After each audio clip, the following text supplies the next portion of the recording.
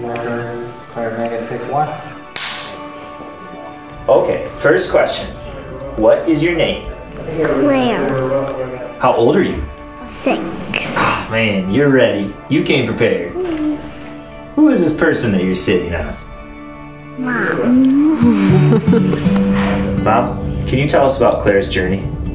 Okay, Claire was born 16 weeks early and had a 135-day stay in the NICU. They said that the odds of her smiling, communicating, talking, walking, basically living an everyday life was less than 1%. And after we were able to take her home, we followed up with a neurologist, and ultimately we were referred over to Helen DeVos for Botox injections. During one of the Botox treatments, Dr. Moon had asked us if we had ever heard of or ever considered the selective dorsal rhizotomy for Claire. We felt that having the surgery here in Grand Rapids would be the best fit for us and for Claire. Did you and Nurse Laura do anything fun while you were in the hospital? Yeah. What'd you do? We played. You found M&Ms in the vending machines. Yeah. They gave you a pillowcase. Oh yeah, I remember that. And a stuffed animal. What was your stuffed animal they gave you?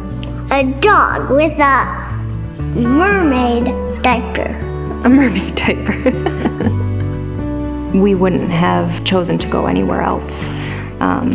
I do remember she was 22 months old and she was working with her physical therapist, and she took her first steps, and it felt like all of her hard work was coming together.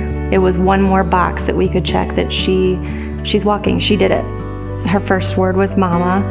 That's what I just said.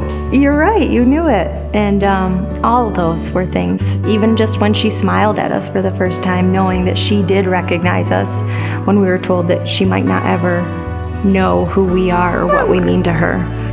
She's clearly went above and beyond anything they've ever expected, but I think we've always known that she would always be able to. She's special. I love you, Mama. I love you too.